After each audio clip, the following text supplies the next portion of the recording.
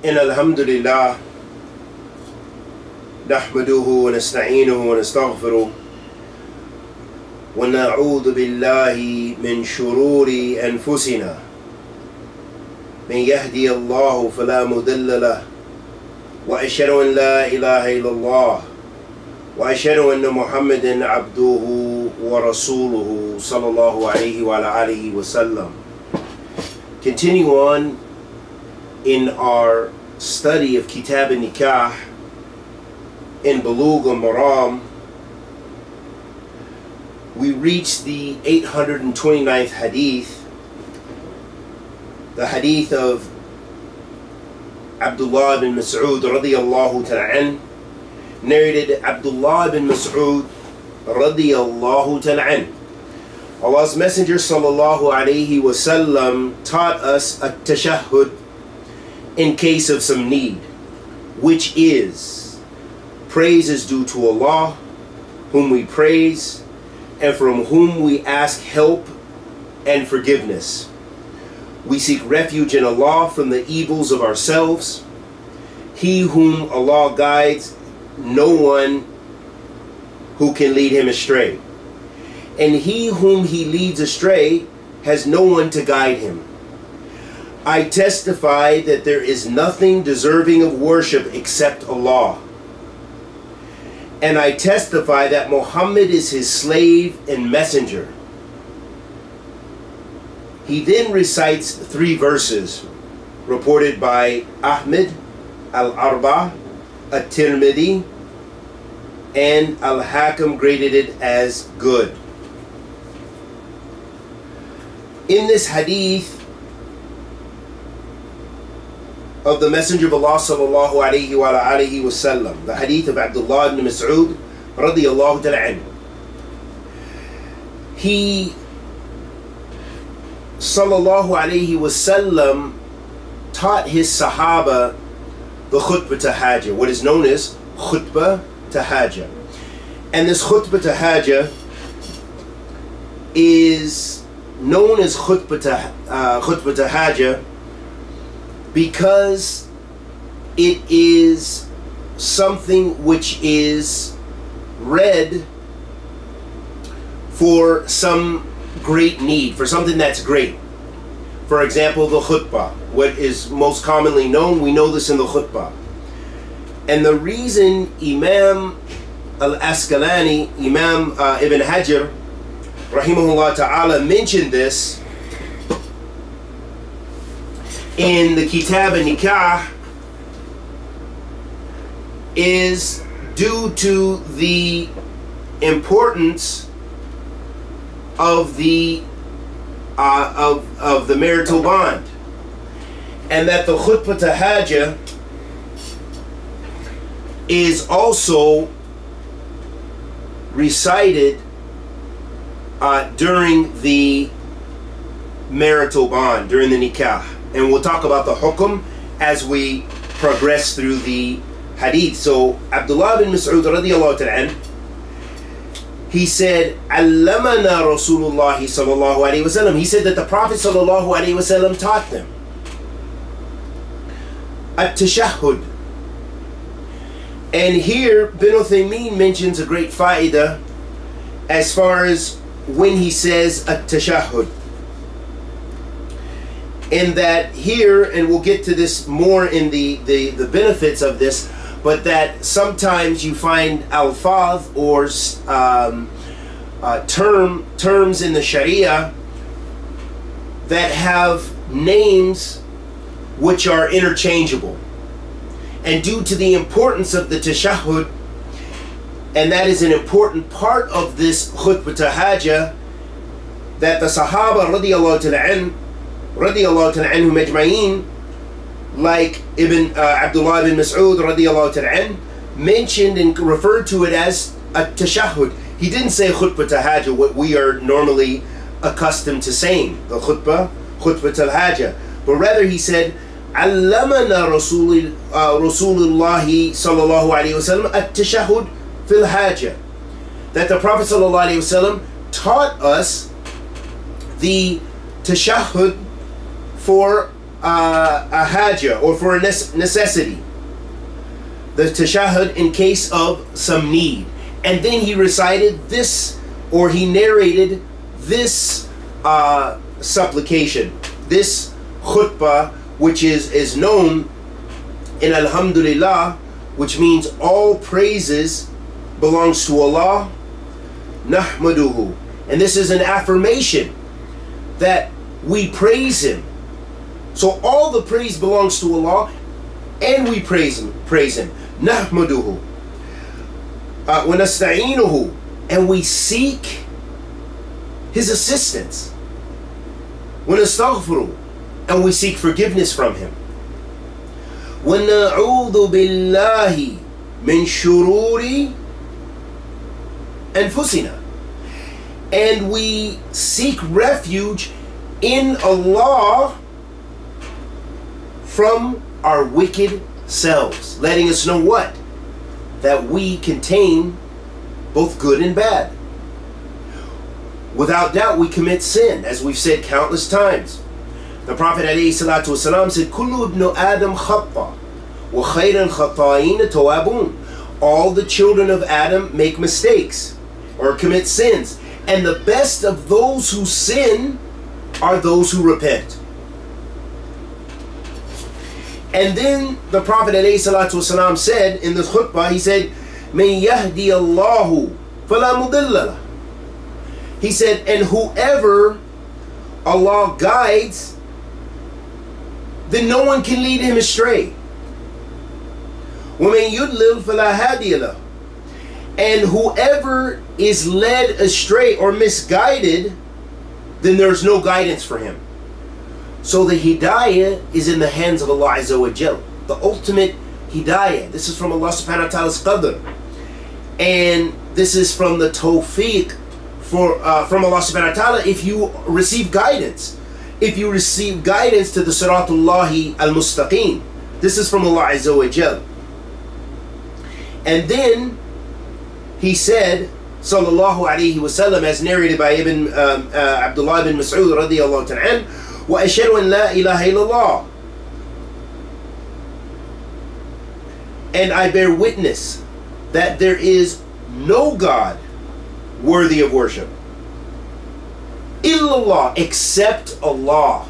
Except Allah. So this is Tawheed, is affirmed there. This is the rububiyyah of Allah subhanahu wa ta'ala, the lordship of Allah Azza wa Jal. Likewise, in this supplication, in this khutbah tahajjud, when we say wa ashhadu an la ilaha illallah, this constitutes two things here. Affirmation or ithbat, wa ashhadu an la ilaha illallah. Wa ashhadu an la ilaha. So this is a nafi. This is the negation of all false gods. And if we were to stop there in this khutbah al-hajj, in this when we bear the testimony of faith, then that would have a meaning, a facet meaning, a wicked meaning. You wouldn't stop there. You wouldn't say wa ashhadu an la ilaha, wa ashhadu an la ilaha. You wouldn't say that, because there you're negating that there is a God, period. But then when the harf al-illa, when we say illa, this is istithna, or this is the exception. Illallah. That means now you're making an affirmation. You're affirming that there is a God. There is one God. There is the only God worthy of worship, and that is Allah Azza wa Jal. So that statement, just that part of the khutbah al-hajj, contains both negation of false gods, wa affirmation of Allah Azza wa Jal. Wa ashhadu anna Muhammadan abduhu wa rasuluhu. And I bear witness that Muhammad sallallahu alaihi wasallam is a slave and is his slave and messenger. And then he said, وَيَقْرَأ ثَلَاثَ ayat. And then he read 3 ayat. And those are the ayat that we're familiar with, and we're not going to read those ayats for the sake of time. However, in this hadith, there are immense benefits and immense fawaid we could talk about, and it would lengthen our discussion of this hadith. In fact, there are books written just about this hadith, just explaining the khutbah al-hajjah. So this shows us the immense benefits that it, because it contains so many aspects of tawheed. And it is the asking for blessings from Allah subhanahu wa ta'ala. It is the praising of Allah azza wa jal. It contains His rububiyyah. You know, the lordship of Allah subhanahu wa ta'ala is contained in there. Meaning that this hadith illustrates a rububiyyah.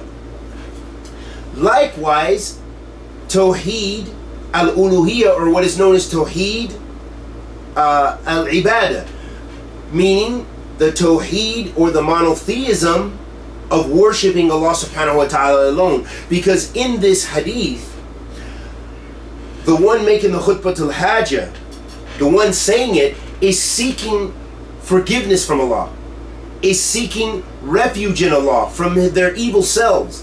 They are seeking the assistance of Allah subhanahu wa ta'ala. وَنَسْتَعِينُ وَنَسْتَغْفِرُ. All of these things are a way of asking your Lord subhanahu wa ta'ala, which means this is tawheed al-uluhiyyah, or tawheed al-ibadah, because this is an action that you are doing to worship Allah and Allah subhanahu wa ta'ala alone. Whereas tawheed al-rububiyyah has to do with Allah subhanahu wa ta'ala Himself being the Lord of everything, being the creator and the sustainer of everything. So this hadith contains both of those aspects of tawheed. Tawheed al-uluhiyyah and tawheed al-rububiyyah, the lordship of Allah subhanahu wa ta'ala, and the worship of Allah subhanahu wa ta'ala alone, because seeking forgiveness is an act of worship. Seeking support and assistance can be an act of worship. In here, it's an act of worship. Seeking refuge can be an act of worship, especially if these acts are done from Allah subhanahu wa ta'ala Rabbil Alameen, seeking refuge in Allah, seeking the support and assistance from Allah, seeking forgiveness from Allah. And we're going to talk about some details very shortly, some of the benefits of when at times it is not ibadah, and then, as we just mentioned, when it is ibadah. So from some of the immense benefits of this hadith of the Prophet sallallahu alaihi wasallam are the following benefits.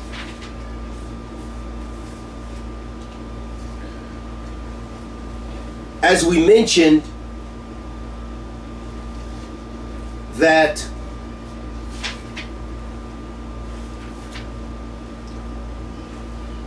in the beginning of the hadith, the Prophet Abdullah bin Mas'ud radiyallahu ta'ala, he said, "Allamana Rasulullah sallallahu alayhi wasallam," or he said, "Allamana Rasulullah sallallahu alayhi wasallam at-tashahhud." So this statement, which Abdullah bin Mas'ud radiyallahu ta'ala said, that the Messenger of Allah sallallahu alayhi wasallam taught us, this hadith illustrates for us, or this statement illustrates the hars Nabi sallallahu alayhi wasallam alayhi salatu wasalam ala iblagh risala wa hidayat al-ummah, that the Messenger of Allah sallallahu alayhi wasallam was vigilant in giving the message, delivering the message, and the guidance of his nation. And this fa'idah, or this benefit, is taken from just that statement, Allamana Rasulullah sallallahu alayhi wasallam. the Messenger of Allah sallallahu alaihi wasallam taught us. That means the Prophet sallallahu alaihi wasallam was haris in delivering the message. He was very vigilant, and he did his full job that Allah Azza wa Jalla appointed him to do, sallallahu alaihi wasallam, and that is delivering the message of Islam, so that you and I will be guided, so that mankind would be guided, as is mentioned fi kitabillah wa sunnatu rasul sallallahu alaihi wa alihi wasallam. So the Prophet sallallahu alaihi wasallam was the best of teachers, alayhi salatu wasalam. Another benefit of this hadith, تسمية الشيء بأفضل ما جاء فيه حيث أطلقوا على هذه الخطبة التشهد. So we already mentioned this. Another benefit of this hadith is that, as a principle, sometimes in the Sharia, that you find a naming of something by its best, the best name that it could be named from within the context of something else. Let's make that clear by and the example, حيث أطلقوا على هذه الخطبة التشهد. And this is illustrated by the fact that this khutbah, what we know as khutbah al-hajjah, or the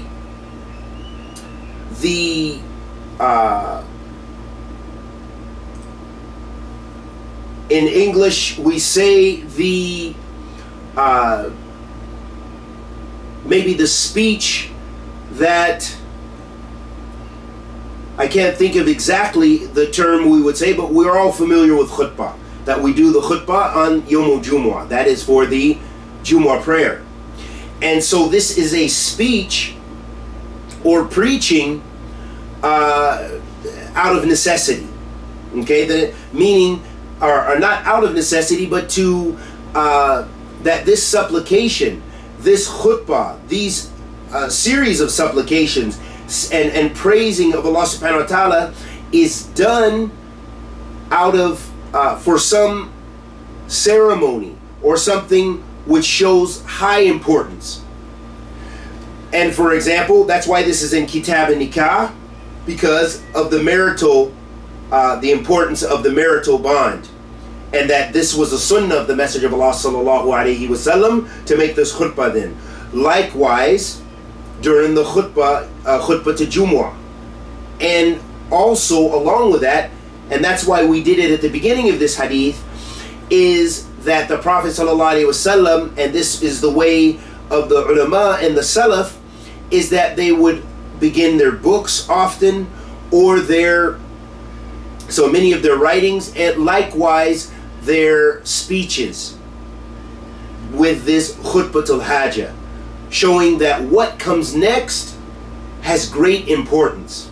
So it begins with the praising of Allah subhanahu wa ta'ala. In alhamdulillah, nahmaduhu wa nasta'inuhu wa nastaghfiruh. So it begins with praising Allah subhanahu wa ta'ala, and then asking Him, saying that we seek, we seek your assistance, we seek your forgiveness, and we seek refuge in you from our wicked selves. So it shows the importance that what comes after that is something of grave importance, or something that's serious and important. The third benefit mentioned with regards to this hadith, استحباب تقديم هذه الخطبة بين يدي الأمور الهامة. So this is what we've already discussed, and that it shows that this is recommended to, before you have something important, like we said, nikah, marriage, or of course the Jumu'ah, and some perhaps in the beginning of your writings or the beginning of a speech that you give, that this is highly recommended. Istihbab. And also it is known, and this is also and this is derived from within the hadith, because in the Arabic, Abdullah ibn Mas'ud referred to it as tashahhud, as we recall, and he said, at-tashahhuda fil haja, that this is the tashahhud regarding something that is very important. Okay? With regards to the hukum or ruling here, وَقَدْ ذَهَبَ بَعْضُ الْعُلَمَاءِ إِلَى وُجُوبِ هَذِهِ الْخُطْبَةِ. So some of the scholars say that this khutbatul haja or tashahhud fil haja is wajib, is an obligation.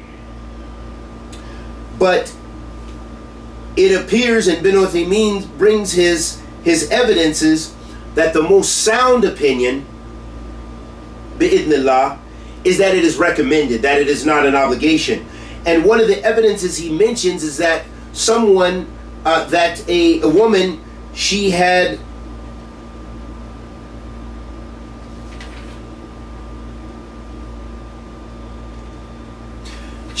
offered herself to the Messenger of Allah sallallahu alaihi wasallam for marriage, which is permissible. It's permissible for a woman to say, I'm interested in you, and offer herself up for marriage. And of course she needs a mahram and all the other aspects of nikah, which we'll get into as we study some of the conditions for nikah and so forth.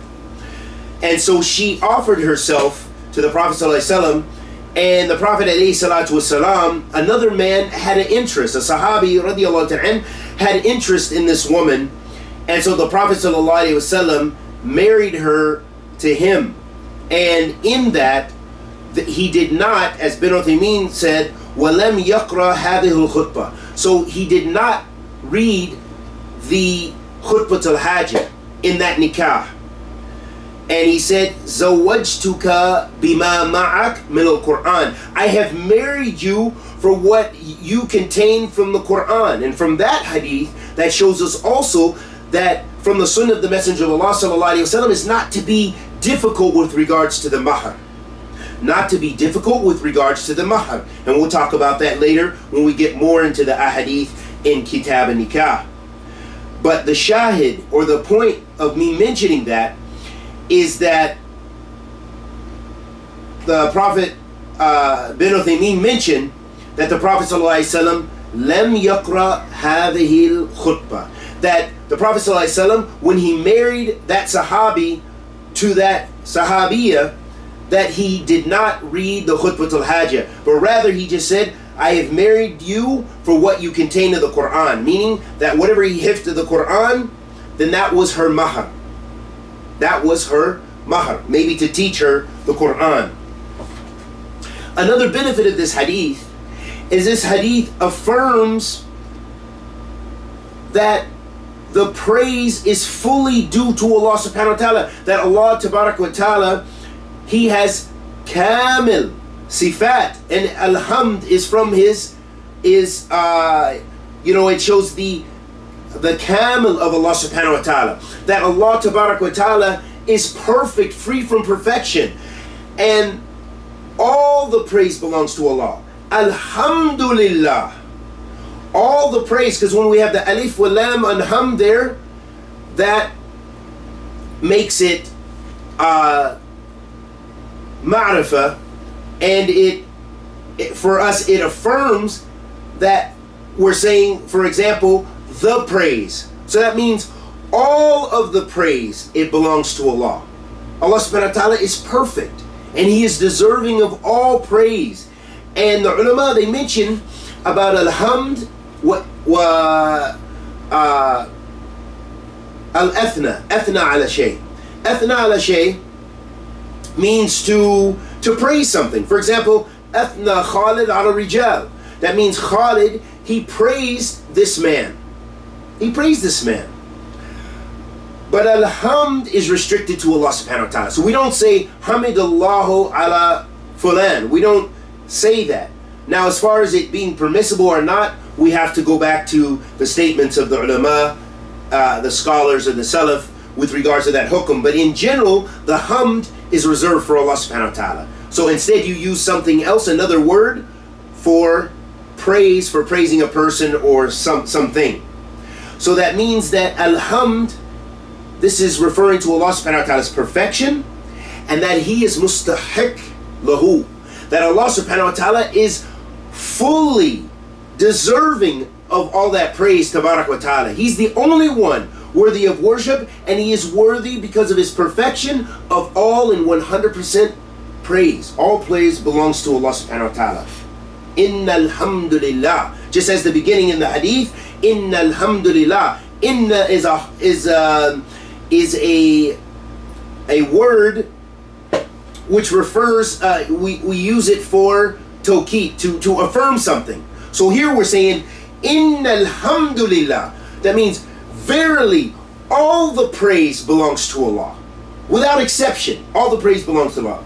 The next benefit, the fifth benefit of this hadith,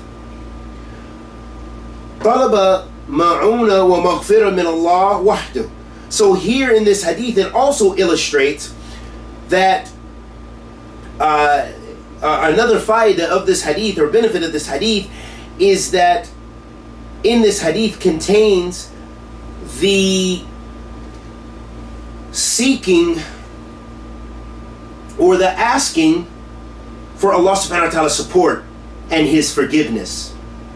وَنَسْتَعِينُهُ وَنَسْتَغْفِرُهُ. So I seek, or we seek, your assistance, or your help, your support. وَنَسْتَغْفِرُهُ. And we seek your forgiveness. So then Ibn Uthaymeen, from his fiqh, he mentioned some fawaid, and we'll just quickly go through it. He says, so if a person says, how to use isti'ana bi ghayrillah, is it permissible to have isti'ana, to seek the support of someone other than Allah? This is a very important question. And he says, Naam. He says, yes. Yes. Isti'ana bi ghayrillah is permissible. But, of course, it's restricted. There are tafsil, there are details with this. What are the details? He says, yes, if the person who you're seeking assistance from is able to assist you. For example, if I'm in this room and I say, for example, as many of the people have went astray, they pray to the dead. They say, oh Abdul Qadir Jailani, oh Sheikh of our tribe, oh Sheikh of such and such order, okay, Sufi order or what have you, and they pray, they supplicate to the dead. That person who they are, or they say that we seek your assistance, that person cannot hear and help them. They cannot even help themselves. They cannot cause harm, nor can they assist. So that would be shirk. That's when it comes into ibadah. But if you're seeking the assistance of someone who is able, for example, you have a family member and you say, can you please help me? I need some money, or I need some assistance. Someone's trying to harm me. I need this. It's something they're able to do. They're able to fulfill that. Then that's permissible. That is not shirk, and that has no relation with ibadah. So that's what distinguishes the two, and I hope that's clear. Likewise, you can ask someone to forgive you for something. If it relates to their haqq. For example, if I took something from someone, if I have backbitten someone, and then they say, and I go to them and I say, forgive me, please. I used to backbite you. And they say, I forgive you. So I sought forgiveness from them. That has no relationship with ibadah. What is ibadah is to get the forgiveness for the sins. These forgiveness of the sins can only be made from Allah subhanahu wa ta'ala. Inna Allah la yaghfiru an yushrika bihi wa yaghfiru ma duna dhalika liman yasha. Verily Allah does not forgive that you commit shirk, but He forgives other than that for whomsoever He pleases, letting us know Allah is the one who forgives. Allah subhanahu wa ta'ala forgives. And this is related to the forgiveness with regards to sins. And this is an act of ibadah, seeking that kind of forgiveness. And so those are some important aspects. Then the sixth benefit of this hadith, أن الاستعاذة تكون بالله. So when we seek refuge, the type of refuge that is sought, that's mentioned in the hadith, وَنَعُوذُ بِاللَّهِ مِنْ شُرُورِ أَنفُسِنَا, and we seek refuge from our evil selves. We seek refuge from our evil selves. This is an act of ibadah, and this comes from Allah Azza wa Jal. Likewise, the details regarding this issue, the isti'ana, so likewise, it is also permissible to have, or isti'adha, it is also permissible to seek refuge in other than Allah subhanahu wa ta'ala. And this would be in a case which it is not ibadah. So this, again, the same details being that someone is able to help you. They're able to give you refuge. For example, if you sought refuge in someone to assist you from being beaten by someone larger than you, or whatever. You sought refuge and protection from them, or whatever the case may be. But letting us know that there's a difference between the ibadah, the worship, when it would be shirk to do that, when seeking refuge in someone who has no ability for you to seek refuge in. And we mentioned some examples: seeking refuge in the dead, seeking refuge in someone who is living even, but they are unable, they are 1,000 miles away. For example, if you say, my sheikh in Mauritania, my sheikh in Hadramaut in Yemen, please help me, please, I seek refuge in you, wa'iyadhan billah, then this would constitute shirk, because he is unable to assist you. You are unable to seek refuge with him. He cannot support you, he cannot help you, he cannot give you refuge, even if it's just by the phone. The next benefit of this hadith is this hadith also illustrates that Allah subhanahu wa ta'ala is the most merciful to us, and he's more merciful to us than we are to ourselves. And this is affirmed through the statement in the hadith, وَنَعُوذُ بِاللَّهِ مِنْ شُرُورِ أَنفُسِنَا. And I seek refuge in Allah from the evil, or we seek refuge in Allah from the evil of ourselves. So here you have sought refuge in Allah from yourself. And this is evidence that Allah subhanahu wa ta'ala has mercy, and that the refuge is sought with him subhanahu wa ta'ala. And this is that he subhanahu wa ta'ala, this illustrates that he is the most merciful, and that the refuge and the support is sought with Allah Azza wa Jal. Another benefit of this hadith is this hadith illustrates for us, and we mentioned this in the beginning of the study of the hadith, that ourselves, our nafs, our souls, also have an inclination towards evil. And that's illustrated وَنَعُوذُ بِاللَّهِ مِنْ شُرُورِ أَنفُسِنَا. That lets us know that ourselves, we have evil. We contain both good and evil. We have the propensity to do evil and to overcome ourselves with evil. And likewise, we have the propensity to do great good and overcome the evil with good.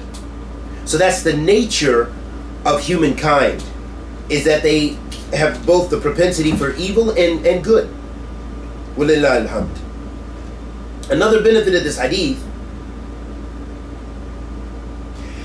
is that whoever Allah subhanahu wa ta'ala has decreed to have guidance, no one can misguide him. And that whoever Allah subhanahu wa ta'ala has left astray because of their own evil selves, no one can guide them, no matter how much they try. And this goes back to the two types of guidance, that there is the guidance of irshad and the guidance of or tawfiq. That the guidance of irshad is like showing someone the correct way. So you can invite someone to Islam as much as you want. You may love them, your family members. As those of us who have non-Muslim family members, we love them. And we want them all to be guided. We want all of them to be saved from the hellfire. So you may strive, you call them to Islam, you invite them to Islam, you show them good manners, you show them the goodness of Islam. But maybe Allah doesn't guide them. So that issue I just mentioned, that's two types of guidance. You showing them this is hidayah to irshad. This is showing them the way. Hidayah to tawfiq, this is the guidance of their actually being guidance, whether they have the tawfiq from Allah subhanahu wa ta'ala to accept that guidance, that their heart is changed. It's between the fingers of Ar-Rahman, it's between the fingers of Allah Azza wa Jal, to have that guidance. That's from Allah subhanahu wa ta'ala. So no one can guide if Allah has left them astray. And may Allah protect us from misguidance. Ameen ya Rabbil Alameen. Another benefit of this hadith is this hadith also shows us, and which is contained in the statement, "Man yahdi Allah fala mudilla lah." So whoever Allah guides, no one can lead him astray. It shows us that the mu'min is concerned about their guidance, concerned about his or her guidance, and is always asking and seeking guidance from Allah Azza wa Jal. Another benefit of this hadith is that it is an obligation upon a person to declare what's in their heart, to declare on their lisan, on their tongue, what's in their heart. Meaning when we take the shahada, it's a verbal shahada, a verbal testimony of faith. So why some of the ulama, they mention that the shahada is not valid unless it is openly declared. It's openly declared unless there's some extreme situation. Someone knows about Islam and they are fearful and they're by themselves, and they, even then, some of the ulama, they mentioned that the testimony should be on the tongue. They bear witness that there's no God worthy of worship, but Allah subhanahu wa ta'ala knows best. And so it shows that it's not sufficient just to say on your tongue what differs within the heart. This is the sifat this is the characteristic of the hypocrites, of the munafiqeen. So this hadith illustrates for us, and this is illustrated in the statement in the Khutbat al-Hajjah, when he said, وَأَشْهَدُ أَنْ لَا إِلَهَ إِلَّا اللَّهِ وَأَشْهَدُ أَنَّ مُحَمَّدًا عَبْدُهُ وَرَسُولُهُ. I bear witness that there is no God worthy of worship except Allah, and I bear witness that Muhammad is his last slave, is his slave and messenger. So that is a verbal testimony, and of course that is witnessed in the heart as well. That should be believed in the heart. It's not just a matter of uttering this testimony of faith and then you're saved. Another benefit of this hadith is that Allah this affirms for us the Tawheed, as we mentioned, Tawheed al-Uluhiyya and Tawheed al-Rububiyyah, because here where this shows us that Allah subhanahu wa ta'ala is the only one who has the right to be worshipped, is the only one worthy of worship, subhanahu wa ta'ala. And everything worshipped besides Allah subhanahu wa ta'ala is batil. They don't have this right. This hadith also illustrates for us the affirmation of the ubudiyyah lil Nabi sallallahu alayhi wasallam fi qawlihi abduhu. So this hadith also illustrates that the Prophet sallallahu alayhi wasallam was a servant of Allah subhanahu wa ta'ala, and this is illustrated, or the evidence for this is in the hadith, is when we make the testimony of faith, وَأَشْهَدُ أَنَّ مُحَمَّدًا عَبْدُهُ, is his servant or his slave. So that shows the ubudiyyah, the servanthood of the Prophet sallallahu alaihi wasallam.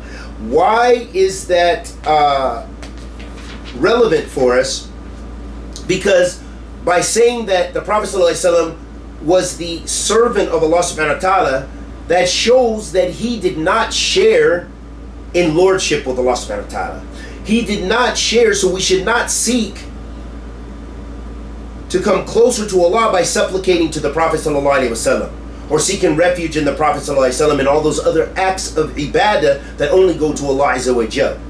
So by saying he's the abduhu wa rasuluhu, that he's the slave or servant and messenger, of course you don't worship the slave. Of course, you don't supplicate to the slave. You supplicate to the Lord of the worlds, Rabbil Alameen. Another benefit of this hadith is this hadith affirms for us the message of the Messenger of Allah sallallahu alaihi wasallam, and that is through the statement, as we just mentioned, the testimony of faith, abduhu wa rasuluhu, and his messenger. So it shows that the Prophet sallallahu alaihi wasallam, what? This is evidence that he was a messenger, and he was the last messenger of Allah subhanahu wa ta'ala sallallahu alaihi wasallam. This hadith also illustrates for us the status of the Messenger of Allah sallallahu alaihi wasallam, and as a final benefit of this hadith shows us, it affirms for us one of the sifat of Allah subhanahu wa ta'ala as well, the rahmah, the mercy of Allah subhanahu wa ta'ala for his creation. And that is illustrated because the Prophet ﷺ was sent to as a mercy for all of mankind. So this shows the mercy of Allah subhanahu wa ta'ala, that he sent his messenger, his last messenger, to give us the message, to tell us how to worship him, to give us guidance in this world that has so much darkness and has so much misguidance and so many various paths, that you could live a life, a long life or a short life, without guidance to Allah subhanahu wa ta'ala. But the mu'min has the guidance, and the mu'min in our time has the guidance of the Messenger of Allah sallallahu alaihi wasallam. After the advent of the Prophet alayhi salatu wasalam, we're ordered to follow his sunnah, salawatu rabbi wa salamu alayhi, and we ask Allah the Almighty to guide us and bless us to be of those who follow his sunnah.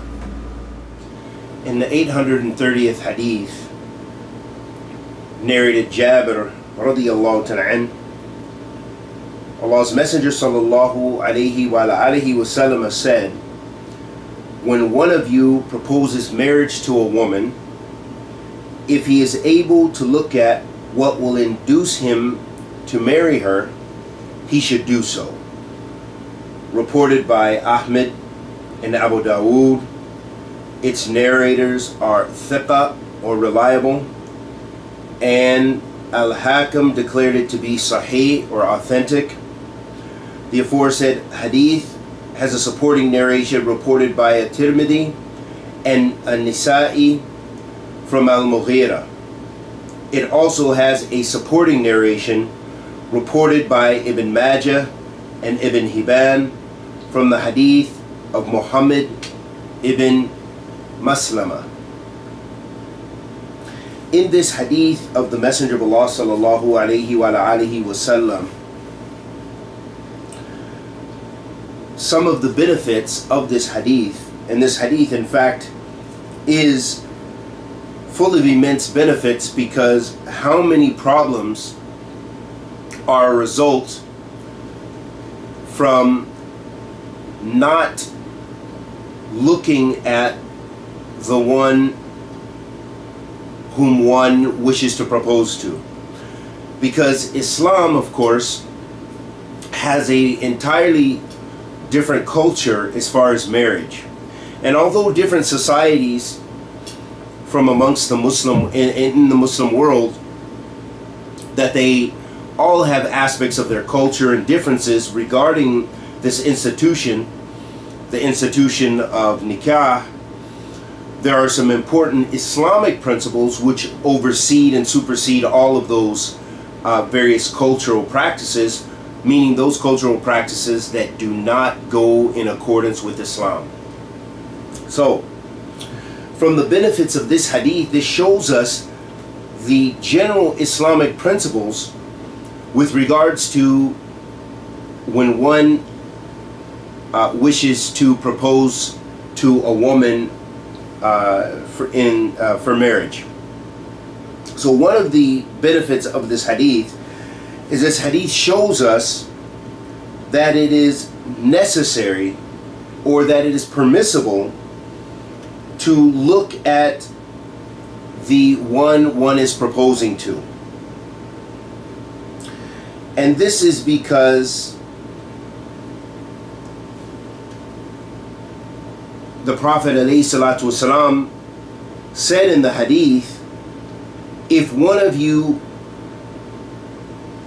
when one of you proposes to a woman, if he is able to look at what will induce him to marry her, he should do so. So this is a strong encouragement from the Prophet ﷺ to look at the one that you wish to get engaged to. From this, the scholars, they mention, because that leaves it open to what does that mean to look at the one that you want to engage. What is included in that, or what does that exactly mean, this look, and what are the things which restrict it, or is it restricted at all? And so these types of questions arise, and the scholars of Islam, the fuqaha, they have written fairly extensively about this issue. One of the things that must be kept in mind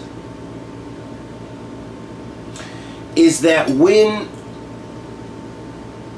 the khatib, meaning the potential bride, the one who is proposing, looks at the makhtuba, meaning the bride, or the bride, or the one who the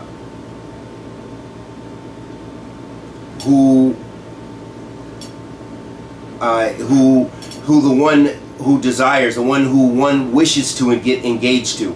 So, excuse me, the groom is in the khatib is the groom, and the makhtuba is the bride.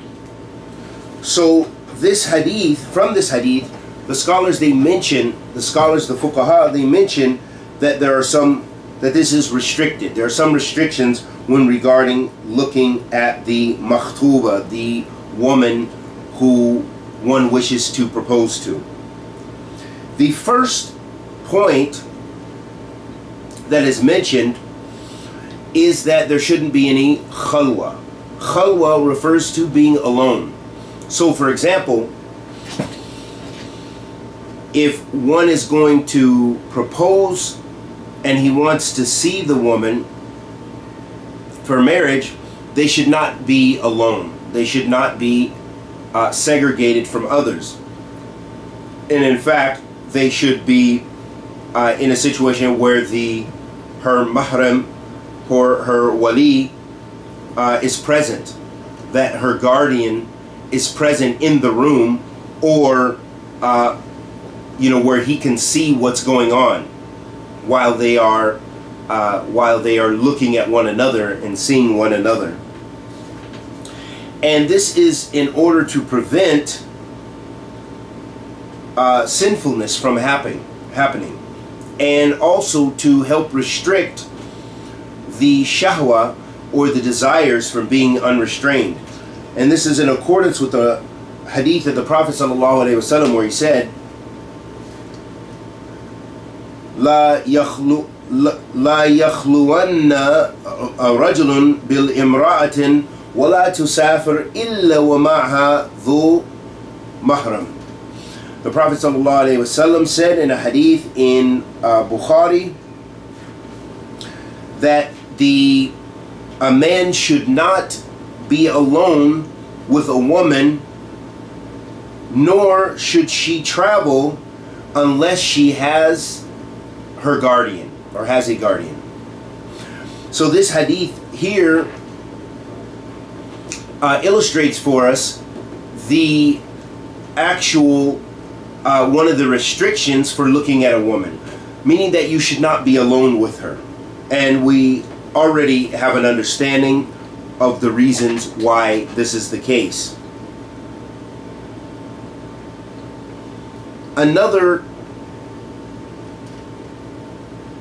important aspect of regarding the first benefit of this hadith, which is looking at a woman, the permissibility of looking at the one you wish to propose to. A second restriction or thing which shows the mannerisms for doing so. This second restriction, if you will, is that the man, the one proposing, should have the azima. He should be azimin ala khitbati wa taqaddam. That this individual should be determined, you know, that they have the actual intention of wanting to marry this woman.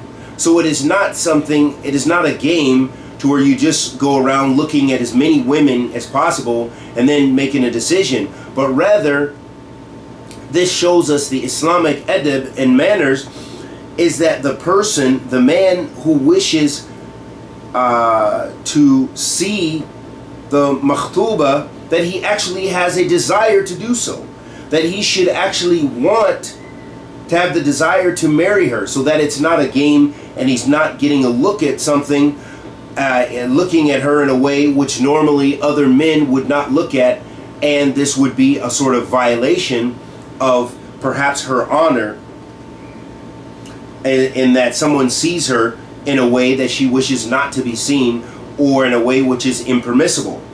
So it's very important that it isn't just for the sake of looking, but rather it's because this individual actually has a real interest in marrying the woman, the makhtuba,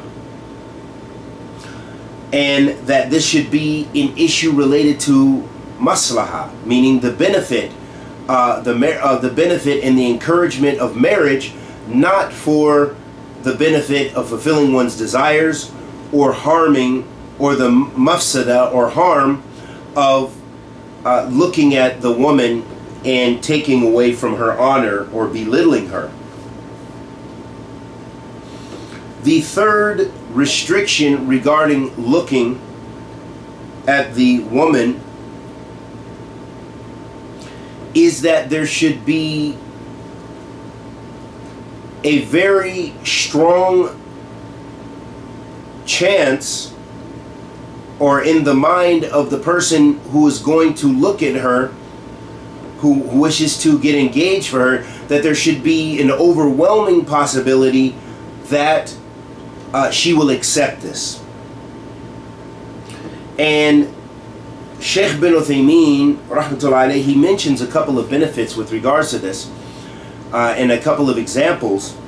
And he says, for example, and this is the case here in Saudi Arabia and in many Muslim countries, because many of the Muslim countries are traditional societies. If we could probably say all of them, all the Muslim countries pretty much are strongly traditional societies. And with that being the case, they have some very strong traditions that go back centuries, perhaps even thousands of years. So one of the things is, because these are often tend to be tribal societies, and in the tribal traditions, a lot of times people don't marry outside of their tribe. They're very restricted to tribe. And we know this is the case here in Saudi Arabia, in the UAE, in the Khalij in general, in Yemen, in many different places. You have the tribal systems in place in which people don't marry outside of their very tribe. Now, we're not saying that this is a good thing, but what we are saying is, because this is the situation in many of those cultures, in Pakistan, in India, or definitely Pakistan and Afghanistan, that these are very tribal societies. That doesn't mean all the people and all the tribes abide by this, but we have to be aware of this. So since this is the case, if a man approaches a woman that comes from a very strong tribal background, meaning that their tribe does not accept people, and this is mostly the case, then it would be a waste of time for him to see her, and in fact would maybe possibly take from her honor to sit with her and see her, knowing that the tribe will never accept this marriage. So this is why it is very important to be conscious, and that's why some of the fuqaha have mentioned that there should be an overwhelming possibility that she will accept it, and that the family will accept this proposal. Because if they reject it, and then the man has actually had a sit down, then he has seen her, not only is it a waste of time, there's no benefit in that, and that this possibly will affect her, affect her in a negative way. Likewise, this another example that Sheikh bin Uthaymeen gave is that in the situation where there's a difference in status, for example, being in a society where you have royal families, so to speak, that they are families that have kings and queens, or and princesses and princes, and if someone who is not from that status and that background, they attempt to marry from them, knowing that the chances are very, very, very slim that they will be able to do so, then this is a waste of time and there's no benefit in that. So, meaning that there should be an overwhelming possibility that the woman and the family will accept that the person, who wishes to get engaged with the and propose in marriage to the woman. Another benefit of this hadith is that also this hadith shows us that it encourages to look at the woman, but this does not mean that there should be excessive looking. And what is meant by this is that there are boundaries, and that a person should not be looking just to receive enjoyment, just to encourage their desires, but rather this has a very important purpose, and this should help to encourage you to marry her. And with that, the scholars mention that the looking at the woman should be in accordance with the hajjah, with the necessity to see. Meaning that if a man needs to see her general shape, then and he's already seen her face in the sit down, but he wishes for her to stand up, then this is permissible for her to stand up and maybe turn around so he can see her shape and what will entice him to marry her. But however, for her to just and it's important for us to mention that because there are some shadh opinions of some of the fuqaha, like Imam Ibn Hazm and others, who say that from this hadith they deduce that the man should see whatever, that there is no restrictions, because they are the Zahiriyah. Their fiqh is looking just at the apparent meaning of the text without taking in consideration the reasons and the understanding of the hadith, but rather they're looking at a very literal meaning of the ahadith. So for them, the Zahiriyah, which is not accepted by most of the scholars and most of the fuqaha, is that it's permissible for a man to see a woman even without her clothing. And this is not permissible. This is a mistaken understanding. But it's important for us to have to understand where these opinions come from. So going back to the fourth point regarding this hadith is that the man should be looking at her in order to within reason, and this also goes back to the particular culture as well. There are some cultural norms which differ from society to society, so the culture is something that the Sharia recognizes and is important. Another benefit which Sheikh bin Uthaymeen mentions with regards to the nazar and looking at the woman is that he says that it is not permissible for a woman to beautify herself, to put on makeup and beautify herself in this sitting. And we know that this happens in many cultures.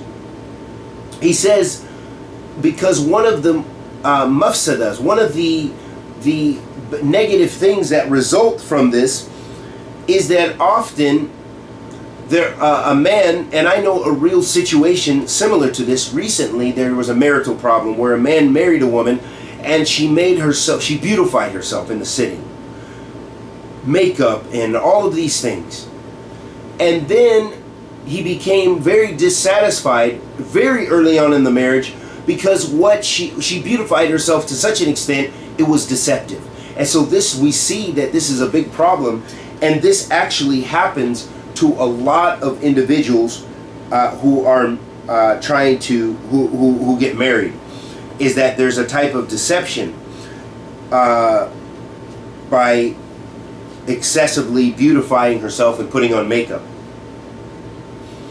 Another benefit of this hadith is this hadith shows us the wisdom behind looking at the woman in this particular situation, and that the Sharia encourages happiness and encourages those things which will be pleasing to a person, and that it cuts off those things which will be displeasing. So for example, if an individual does not look at the woman, says, no, I know she's good in her religion, I'm going to rely on Allah subhanahu wa ta'ala, that often over time that this can be tested with that individual. Maybe for some individuals this is sufficient, but for many people this is not the case. And especially in the types of societies and what we've been exposed to in this time, that it's very important that a man gets a look, and that the woman sees her suitor, that she sees him as well, that it's not just a one-way, because perhaps the woman will not be pleased, and women are also they have desires, and they also have these choices, and a woman needs to be pleased with her husband as well. So it's very important, this another, and it shows that the Sharia encourages this happiness, and encourages going into these situations based on knowledge. And the way that you have knowledge about your spouse, one of the ways is to see them, is by seeing them, is having a knowledge, you know, and this increases your knowledge to make a decision about the marriage. And this also is from basira, is from wisdom and insight.